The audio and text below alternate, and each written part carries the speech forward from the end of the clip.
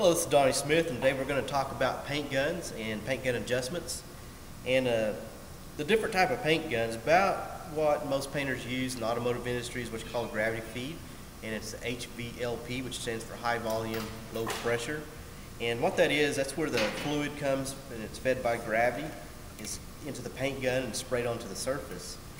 This paint gun is one that we use for our waterborne, spraying the base coat on. This is probably one of my favorite guns and most of the students' favorite guns. And what it is a Wada Supernova. And it works real well, and it also works good for clear. They make another, this is a 1.3. They make another nozzle size, tip size, that is a 1.4 that some painters prefer for clear coat rather than the 1.3 to get the fluid on there a little bit heavier.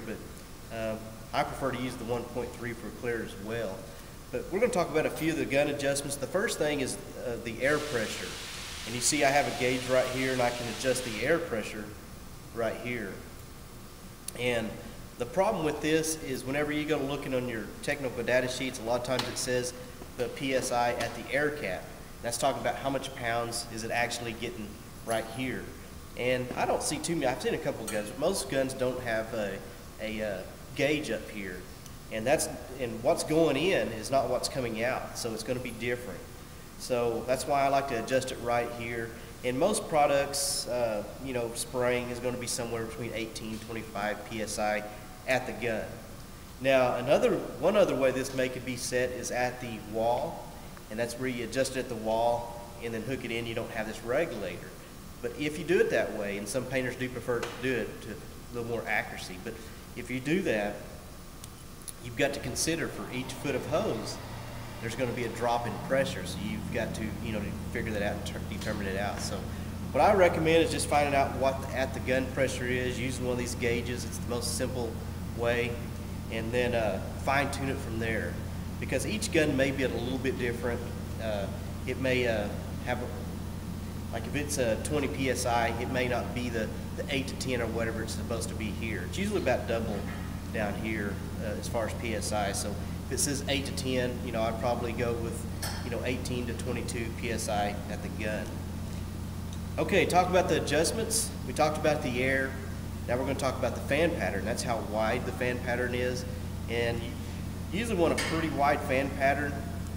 Some painters like to have it open all the way, but I've found that if you have it too wide open, it kind of creates a dry overspray, and you can't really get the achieved effect that you're wanting. So I usually open it up all the way and turn in about 3 or 4 turns, or whenever if you spray it and you kind of start seeing it to narrow down, and then I'll narrow it just a little bit more. That's good for base coat.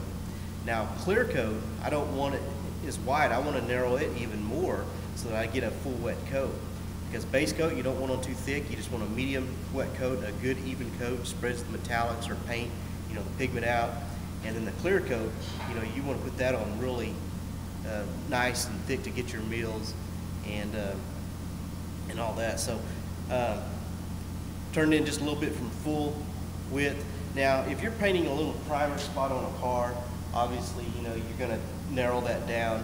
You're going to decrease your fluid and your air pressure, and prime just a little spot. But for the most part, paint a full panel, a complete, that's kind of some general idea of where to adjust it. Now this adjusts your fluid here, and basically all that does is control how far this needle pulls back. And you can see as I turn that in, you can see that trigger is pushing out. So it's kind of like a water fountain. The more you screw it in, the less you're going to get until you turn it completely off. And when you open it, it allows the trigger to go back further, the more fluid you're going to get.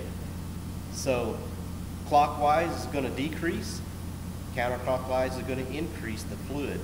And the way I usually adjust that is I pull it all the way back and start screwing it in until I start feeling the trigger move. So you have to have it held back to feel that. I'm feeling it moving, and then I'll usually turn it about 3 turns and then see how that's spraying. For clear coat, that's usually a good setting. Now base coat, I don't want the full wet, I want a medium wet. So if I'm using this for the waterborne base coat, I'll probably give it a couple more turns and then kind of get my test pattern that I'm spraying on, and see how that is. And then you're going to have to fine tune it from there to see if that's what you like or not. If you spray it and you see that it's kind of dry, you can increase the fluid. If you spray it and see that it's just making runs and heavy orange peel, you know, you can decrease the fluid. So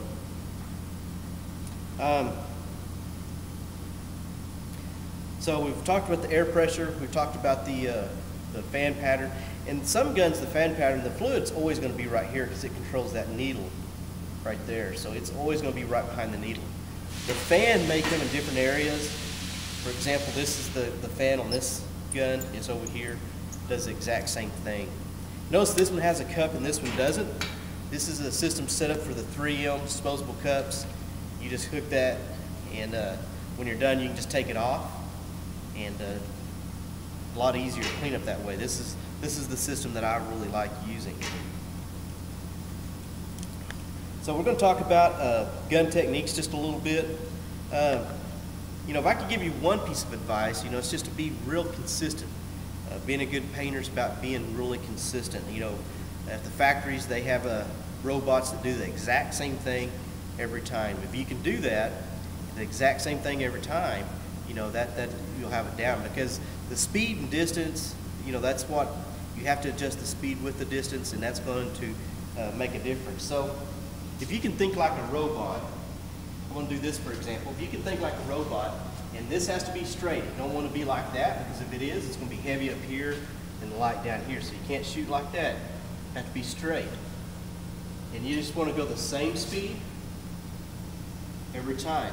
And you don't want to arch either. Arching is where you kind of lock your wrist and you go like that. And it may look in some of the videos you've seen, that's kind of how painters paint, but it's not really. They're keeping it straight. You have to bend your wrist to keep it straight. And then to realign with the other panel, that's where you kind of come out, but you're actually letting off just to the air. And by the time it hits the panel right, you pull it again. Notice that there's really not much straight areas on the car either. I mean, this gun, you couldn't just keep it like this the whole time. So you've got to kind of follow whatever contour you're following.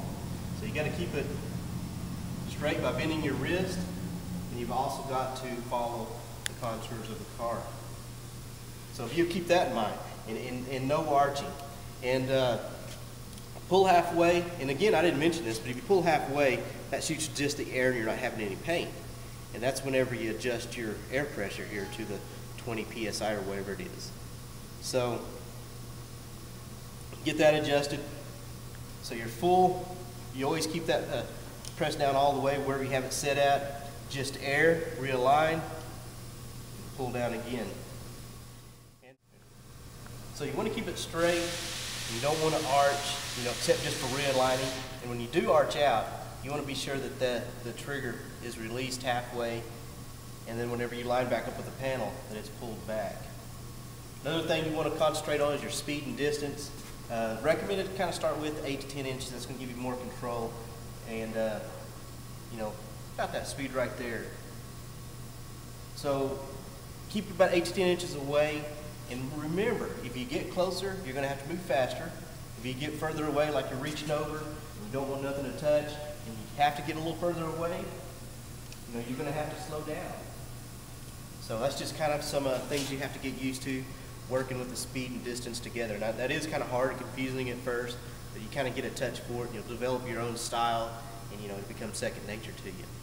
One last thing, like if you are having to reach over something, if you're short like me, you may have problems reaching over the hoods and things like that. Sometimes you might have to hold the gun like this, or you can hold the gun like that for the most part, and sometimes getting under things, you know, you can even hold the gun like that.